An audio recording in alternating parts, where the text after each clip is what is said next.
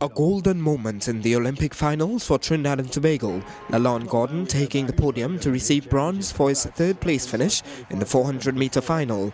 Not since Wendell Motley won silver in 1964 has Trinidad and Tobago ever medalled at this event, Gordon's family watching on here at their lowlands home in Tobago. The moment the precious medal was placed around his neck.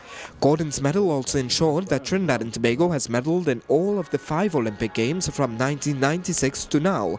The tributes continue to pour in. Housing and the Environment Minister Dr. Rudal Munilal saying Gordon and all those who have been representing the country at the Olympics should be honoured. The government will consider appropriate recognition for not just the bronze medal winner but also all athletes, and I'm sure Minister Roberts on his return, he's at the Olympics now, will bring an appropriate recommendation.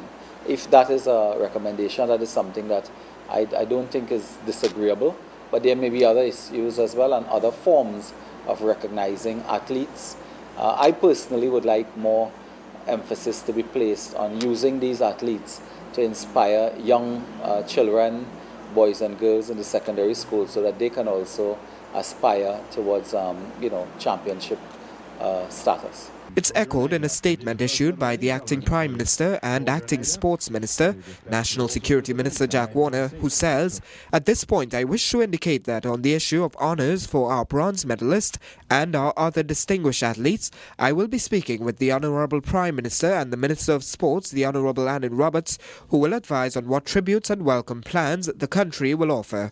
Across in Tobago too, Minority Leader of the Tobago House of Assembly, Ashwood Jack, sees this performance as a major boost for young people on the island and a motivation to all.